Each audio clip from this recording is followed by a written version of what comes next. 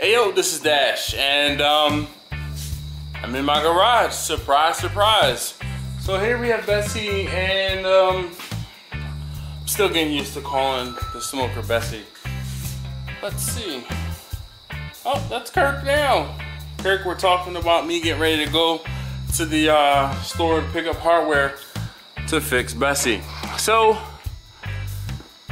if you haven't or don't know what Bessie is the kick-ass smoker, okay, that Kirk built.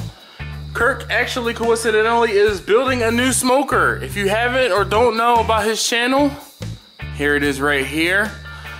Go subscribe to his channel, tell him I sent you. All right, so here's the deal. When Kirk made the smoker, he put a piano hinge on here and he spot welded each of the, you know, where the places where the piano hinge was. I guess there's a seam where he put two together. And then I tried to, because the piano hinge was failing, I tried to use some, I guess these are maybe 3/4 inch sheet metal screws, self-tapping sheet metal screws. And the problem is they're not long enough. What's happened is, and if I had enough light,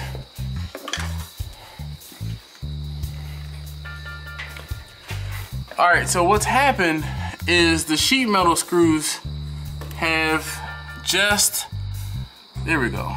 The sheet metal screws have just grabbed onto the sheet metal from the tank, and it's holding on to the metal from the tank. But it didn't actually go through this piece of angle here. So what I'm gonna do is go and get some, whoops.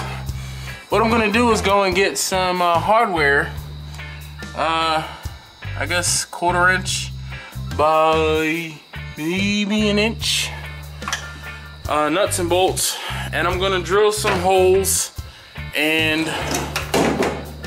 across the top there and fix the door.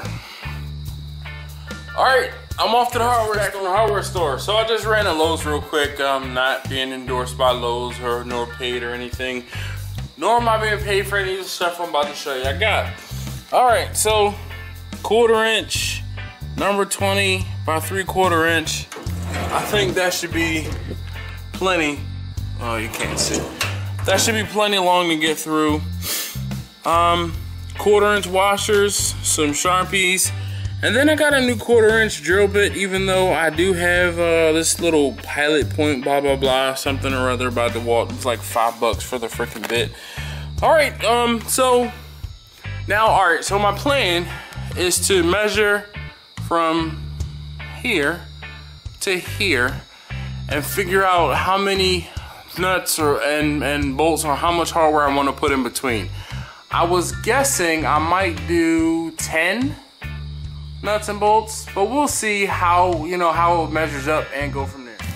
All right, me again. So what I decided was I measured from the center and then went out 5 inches on either side. So what I'm gonna do is take the hardware, those sheet metal screws that I put in there already, I'm gonna take those out and try to get the door on there as best as possible, and then I will go ahead and start drilling the hole.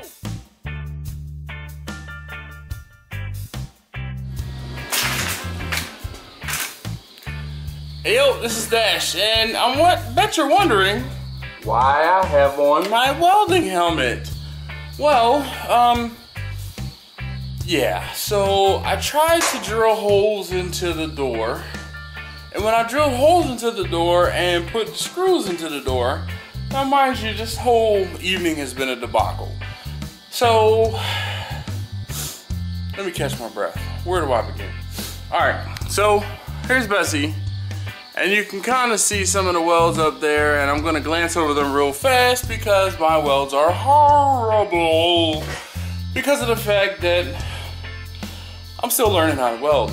All right, so in a nutshell, I went and bought hardware.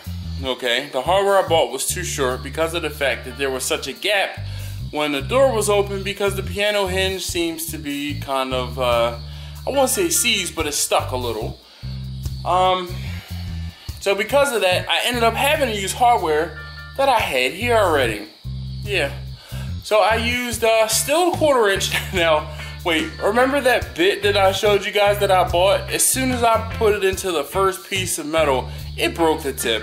I do have a drill doctor, though I don't know how to use it, so I might try and fix the bit, but nonetheless, I broke the bit. I ended up having to use bits that I already had, alright?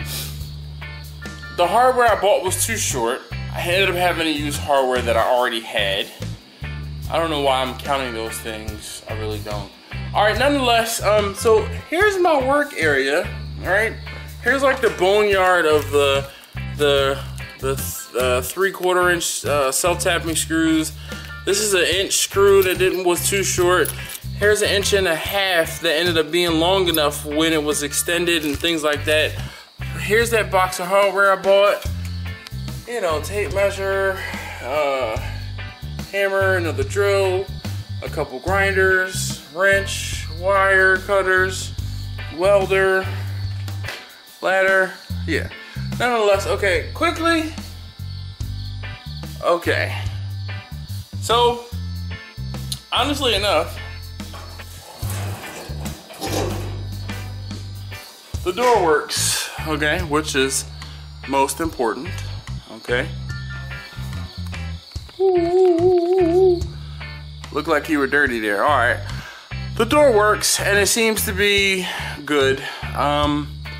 What I'm most likely going to end up having to just keep doing is when and or if the welds break.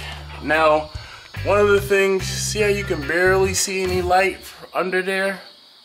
That was what I was trying to accomplish. I wanted to seal that up because heat and smoke escape from the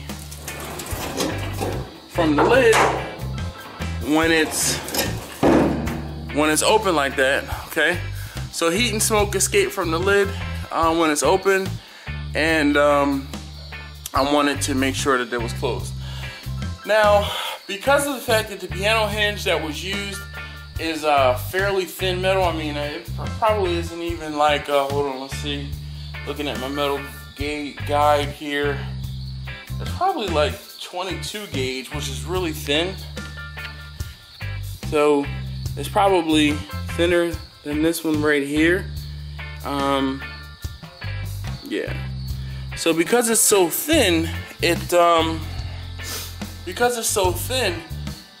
doesn't take much to blow through it. I think it's like not even 22 gauge or 22 gauge.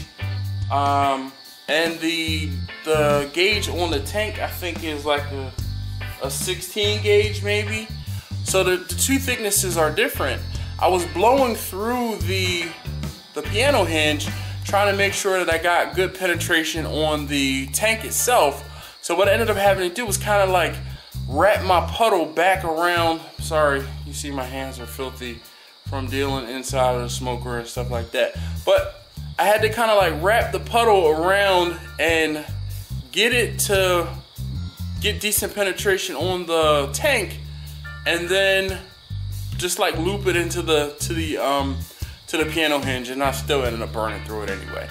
Nonetheless, I'm hoping the welds that I put on there will hold for a little while. It's definitely not pretty, but at least they're functional. That's what I'm going for at this point. So, nonetheless, repaired. Alright, so this is Dash. I'll catch y'all later. Peace.